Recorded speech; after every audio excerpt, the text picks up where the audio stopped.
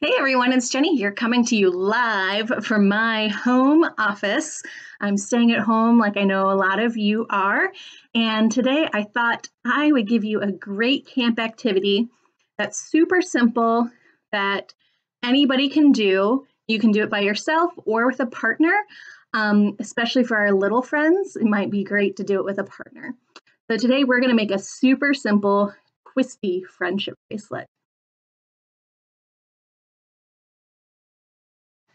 So to do this activity, all you need are some colors of embroidery floss. I happen to have a few for some reason, but I've already picked out 3. You could also use yarn if that's what you have at home. It would just be a little bit thicker of a bracelet. But I already chose my 3. You could use 2, you could use 10 colors. I suggest using at least 2. You could do it with just 1 if you wanted to. But I suggest using at least 2. I like these 3, so I'm going to go with a blue, a green, and a yellow today. You're also going to need a pair of scissors, and if you're doing it by yourself, it might be helpful to have a safety pin so that you could pin it to a shoe or a piece of clothing or something.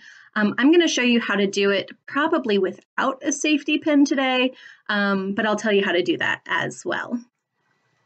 So the first thing you're going to do is take your colors of thread or yarn, whichever you're choosing, and you're going to measure out a pretty large amount.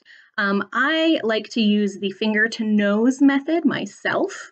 In other words, I take it and I go all the way from my fingertip and take it all the way, whoop, as I drop it, all the way to my nose. I stretch it out. And that's about how much I'm going to need for my bracelet. I'm going to cut that, and I'm going to get my next 2 ready as well. So I've cut all 3 colors of my string here, and I've got the one end, so it's all ready. And now here's where it might be a little different if you're doing it by yourself or if you're doing it with a partner. If you're doing it with a partner, you can have each person just grab one end of the string. So one person on one end, one person on the other end. If you're doing it by yourself, it might be easiest to go ahead and knot this end. And this is where, if you have a safety pin, you might want to put a safety pin through that little knot and then pin it either to your shoe or to your clothing.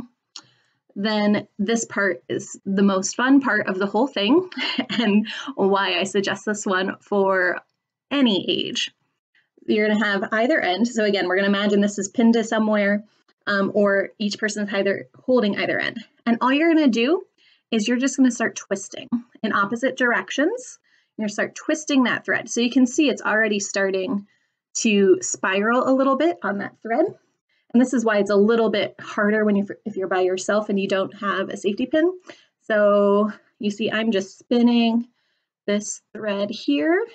And so if you're doing it with somebody else, you're each going to be spinning either end, and you're going to do this until it is super tight spirals. So it's going to take just a moment while I do this.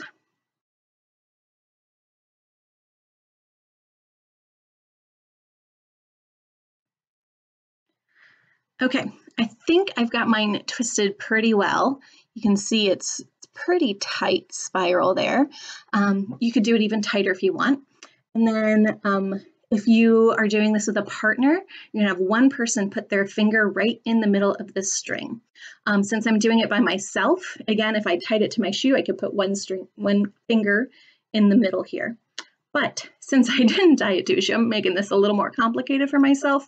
What I'm going to do is use my nose because that's kind of funny. And you're going to take the other 2 ends and put them together. I'm using my nose. And okay, so now I've got my finger in the middle. So you can see it's kind of folded in half here. And then all you're going to do is let go of the one end. And you see how it just twisted right up like that? I'm going to pull it so it's all straight there. You could even just smack it around if you wanted to, if you're having trouble getting it. But you see now how it is super twisted braided. And that's it.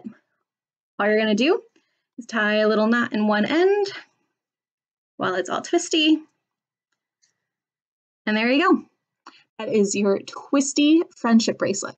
I suggest making a few of these and sending them to friends during this time to let them know you're thinking of them. All right, have fun making your friendship bracelets.